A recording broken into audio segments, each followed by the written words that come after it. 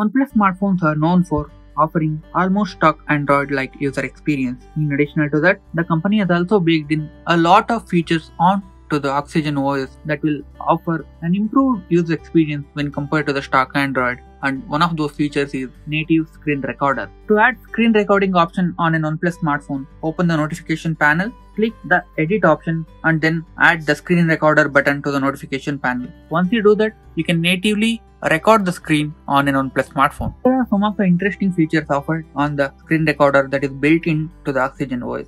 The first one is resolution. You can select resolution depending on your smartphone. It offers a maximum resolution of 2K or QHD.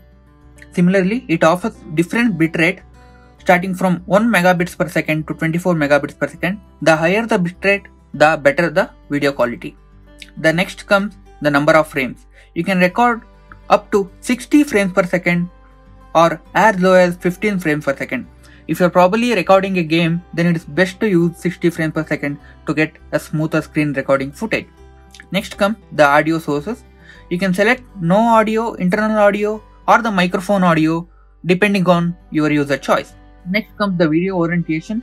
If you have kept this option in auto, the phone will automatically record the phone if it's either in landscape or portrait mode, or you can select a specific mode such as landscape and portrait.